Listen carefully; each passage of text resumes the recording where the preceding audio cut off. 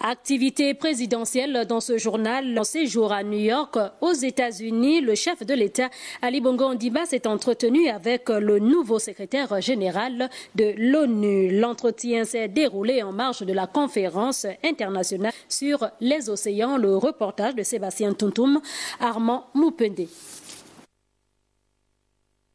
La première rencontre du genre entre les deux hautes personnalités.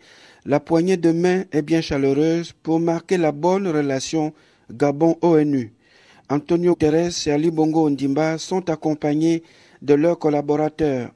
La séance de travail dresse le point de la coopération multilatérale Gabon-ONU et ses perspectives présentes et à venir. Le secrétaire général traduit sa reconnaissance au Gabon et à l'action menée par le président en matière de préservation de la nature.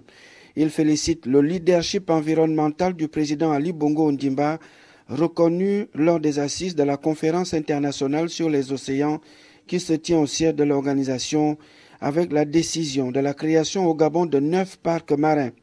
À cette rencontre, le secrétaire général réaffirme le soutien de l'ONU à continuer à appuyer les efforts de développement menés par le président gabonais dans le cadre de la coopération officiellement établie.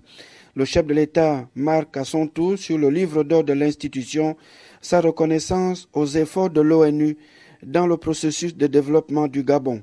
La séance a duré plus d'une demi-heure.